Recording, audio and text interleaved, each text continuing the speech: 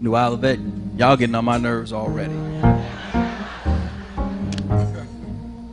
You got a preacher who can dance and sing. Somebody brought Philip Bailey with them.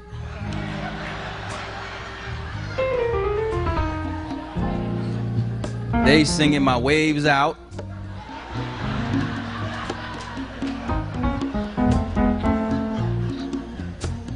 Y'all got me all fired up, and I got a plane to catch this afternoon. First, giving honor to God, from whom all blessings flow. Thank you so much, Pastor, for bringing me back. I sincerely appreciate it. First Lady, thank you for keeping Pastor.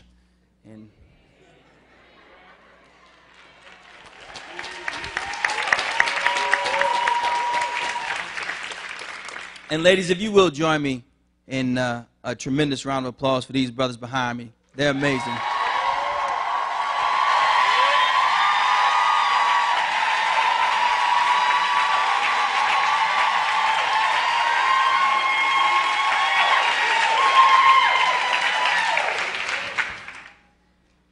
Y'all messed around and picked me up in a vehicle that had flames on the front.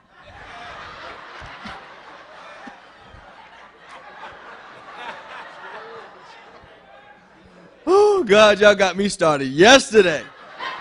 I've been waiting to get here for a good 16 hours, I'm telling you. It had flames. I was calling people. The church got a detailed van.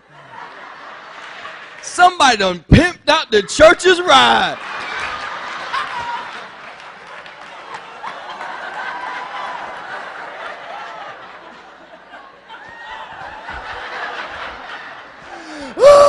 If the rims had spun on it, I'd have had to just watch it go by. I don't care what it said inside. I don't care. Brother Cage, you was driving. Don't try to act like it wasn't both of us. Thank you so much. And I've had the opportunity to visit you a few times. Well, the second time. But Memphis quite a few times. And you have some amazing people here. And I mean this sincerely. I've had the opportunity to meet one of your elders, Mr. Haddix.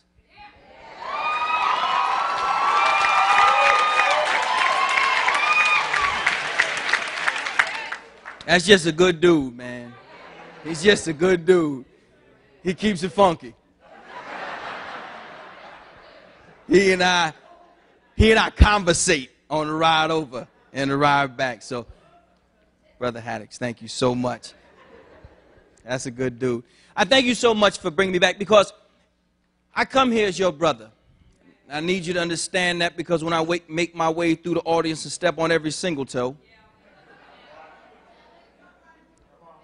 ain't nobody taking it personal.